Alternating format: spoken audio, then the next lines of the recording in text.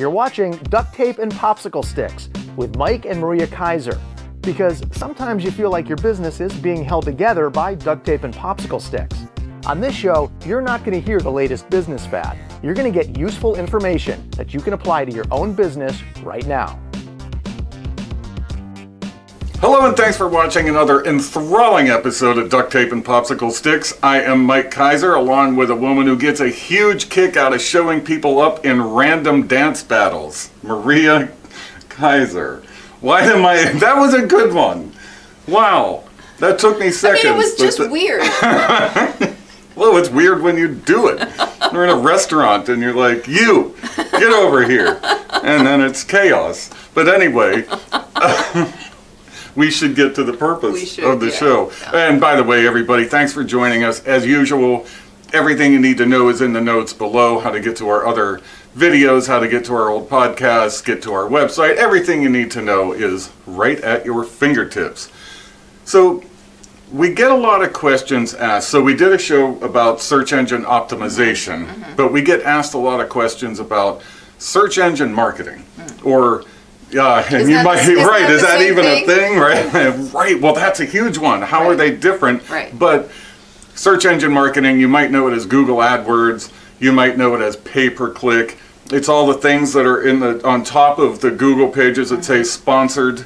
And you shouldn't be afraid to click on those. There's nothing like negative about them. They're just people paid to be there, and that's the point of paid search. You're paying to show up in search engines like Google and Bing. Now, you'll probably talk about how it can be like, let's call it an expensive experiment. You know, it's not something you want to just be a do-it-yourselfer about.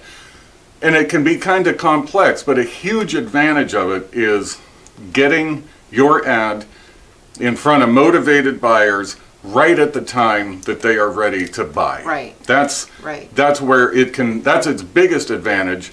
But still, people, SEO, SEM, who should consider using search engine marketing? Well, I think I want to start with it can be a very expensive experiment, and it's one of those things with marketing that we do not recommend you do on your own, because we've known lots of people that have said, oh, I got this, I'll just manage my own account, and they end up spending a lot of money on words that might not even be searched, or it might not be the right search or the right location. So one thing I want to say, if you are considering AdWords or a search engine marketing campaign, consider hiring a company. You could hire us, but you could hire someone else, but hire someone that knows what they're doing. Don't learn as you pay. Yeah, because it can be very, very expensive to do that. But why would you want to do this? Well, I mean, what if you have a very specific time-sensitive offer that you want people to see right now?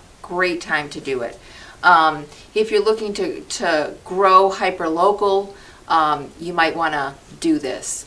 You want to be first on Google. Well, it'll guarantee that spot, and you'll pay to be in that spot.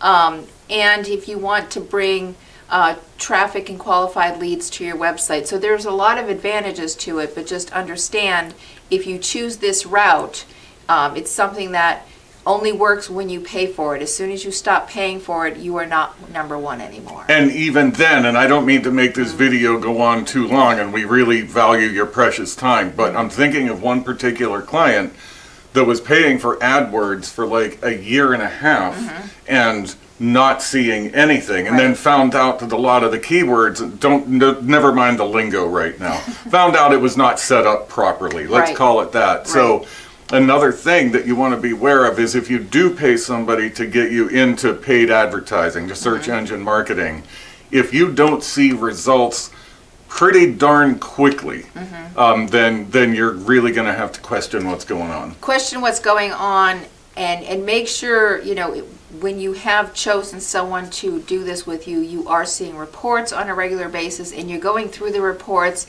and you're checking in all the time, because this is something you don't want to just let slide, because $10,000, $20,000, $30,000 can go out the door, and you might not see the results. And you also want to take into consideration with SEM is the price tag of the product you're selling worth the price tag of the ad space that you're buying? So a good marketing company will help you look at all of those things and help make sure your spend makes sense. It does, and I'll close to segue on that. We've known somebody a long time, actually I guess we'll call him a competitor, another marketing agency, but asked him a long time ago, how's he most growing his agency? And he said, oh, it's paid search. Sure. He said it's paid search Sure. is my, so you can spend $10, $20, or $30,000 and waste it, or that spend can make a huge difference for your business. Right. So I sometimes I feel like,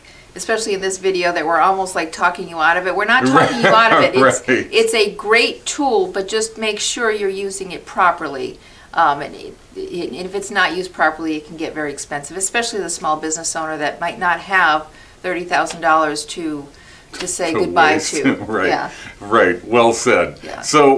So that's it for today. I know we went a tiny bit long, but it's something we get a ton of questions about, so we thought you might have some questions about it too. In the meantime, we super appreciate you hanging out with us. You have been watching Duct Tape and Popsicle Sticks, where we usually make your business better just a few minutes at a time. Ciao for now. You're watching Duct Tape and Popsicle Sticks with Mike and Maria Keiser.